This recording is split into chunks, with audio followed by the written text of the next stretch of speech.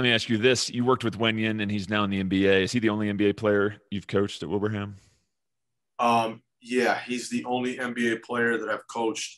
We did have a guy that did get some time in the G League and overseas a few years back. And good luck Okanobo, but Wenyen is the first real full-time NBA player that we've had. So you probably have the same I have, where kids reach out to you saying, "Hey, I want to come to prep school and play, then get a scholarship for D1, then go to the NBA." Right. Yeah. And I've been asking this of all the coaches that have coached NBA players. Tell me about Wenyen. What made him an NBA player?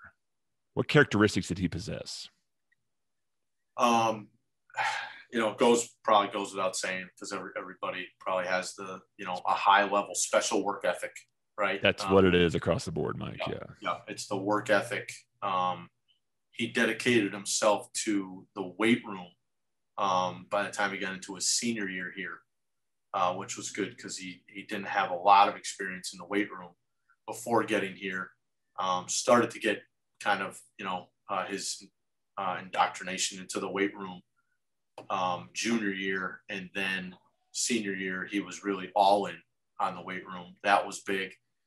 I'll say this, kind of like a bit of an intangible, I guess, with Wenyen, was always seeking, and very open to coaching, even if it came in the form of criticism, right? Where it's not necessarily criticizing the person. It's, just like, what am I not doing well?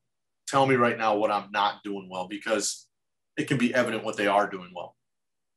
But he was always open to that. So he would say to me, like, "Coach, don't be afraid to be a little critical here."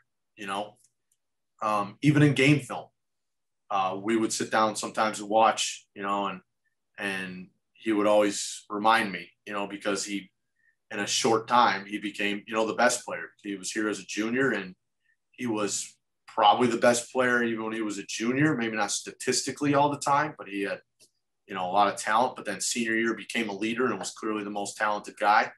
And so as a coach, you're making sure that you're watching everybody, but he'll say, "Coach, make sure you focus in on me too, because I want to know what I'm not doing, for me to get better and for me to keep leading the team the right way." So, and Kyle is very open to coaching too. Mm-hmm. So there's that similarity there where, he came out of the game a couple times this weekend, and, go down, get your drink of water, come sit here, in between our, assistant coaches, and let's talk about something for 30 seconds to kind of, talk about what's going on out there.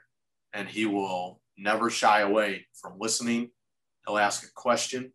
And, when we're on the same page, Kyle's a guy that he'll look you in the eye and say, "I got you," and that's all you can ask as a coach. So it's the work ethic, the innate things that come with, the talent that they have, but the work ethic, and then being open to being coached. Yeah.